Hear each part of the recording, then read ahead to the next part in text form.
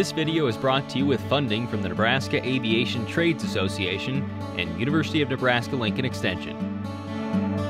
This video will focus solely on the best practices to mark Meteorological Evaluation Towers, which we will call MET towers. Proper marking includes paint, aviation marker balls, and guy wire sleeves. The Federal Aviation Administration, known as the FAA, has set guidelines recommending that all MET towers that are less than 200 feet above ground level in rural areas be marked. This video gives directions on how to fulfill these guidelines, along with providing video of the marking process. The materials used for the marking process include paint primer, aviation orange and white paint, paint brushes and gloves, measuring tape, permanent marker, orange and white electrical tape, aviation orange marker balls, guy wire sleeves. To begin marking, you should first safely lower the MET tower. This process should follow the MET tower manual provided by manufacturers. This manual should also contain information regarding the MET tower height, which will determine the length of the bands of painted color.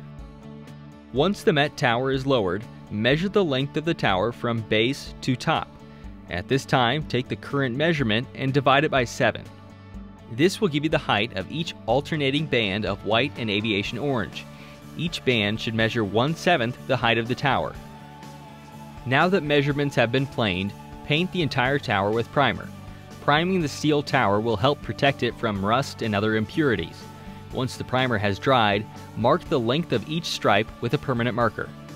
The bottom and topmost stripes should be painted aviation orange, resulting in a total of 4 orange stripes and 3 white stripes. It's recommended to paint at least 2 coats for both aviation orange and white stripes. While the paint is drying, you can begin to affix the orange marker balls and sleeves to the guy wires.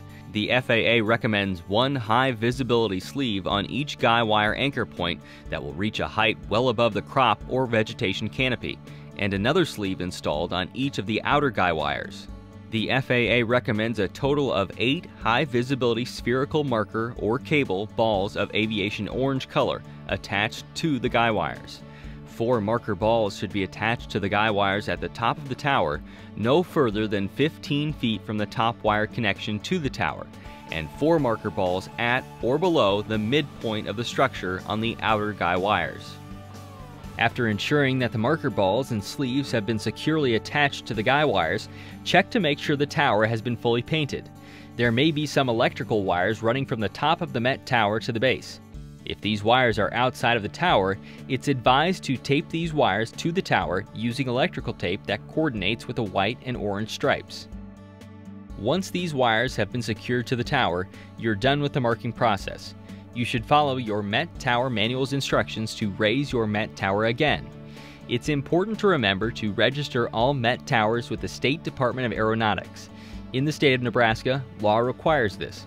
After properly marking your MET tower and completing its registration with the State Department of Aeronautics, you have ensured maximum aviation safety for all low-flying aerial applicators, life flight crews and patients, aerial fire suppression, aerial utility patrols, aerial law surveillance, and other types of low-altitude aviation.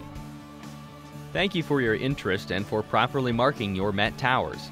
Properly marked MET towers, as per FAA guidance, does save lives.